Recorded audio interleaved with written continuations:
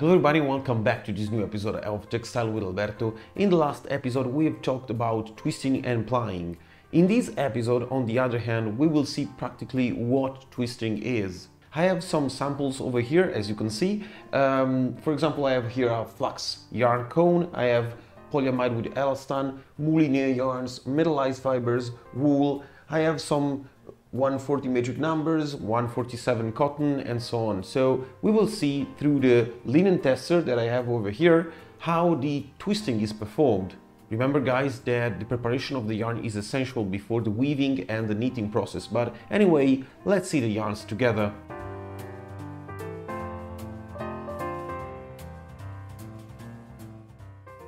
The first yarn is a 140 metric number and it's flax. As you can see, if I try to separate the plies, I cannot separate them because it's a single ply. If you need to better understand the yarn counts, I will leave my video that I made regarding direct and indirect system below the video. The second yarn is a 270 and it's cotton. 2 means that this yarn is made by 2 yarns, so 2 plies of 7 yarn count. That together is a 35. 27 is of course NE, which is the cotton number. As you can see here, I can separate the 2 plies of the cotton. The third yarn is a 64.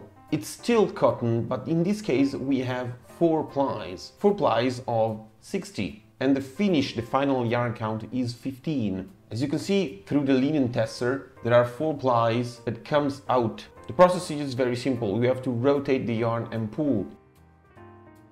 As I stated in a previous video, twisting is performed to give better mechanical properties to the yarn, but also for visual effects, like in this case, metallized fiber. I can separate the plies and I can separate the lacquering, the metal, from the core yarn.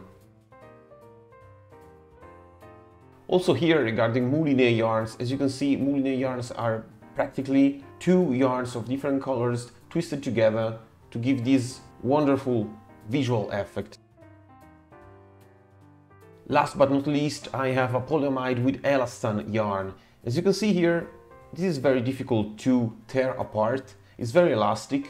It's cool because you can clearly see in this yarn the coiled polyamide on the elastane.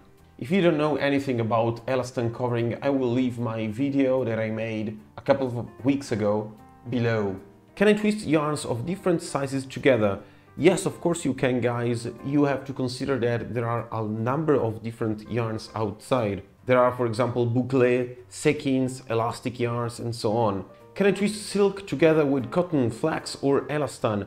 Yes, but keep in mind, guys, that the balance of the yarns is very important. If you, for example, spin a yarn with an S torsion, an S twisting, you have to balance this yarn with another yarn of Z in order to avoid some rotation of the fabric after all.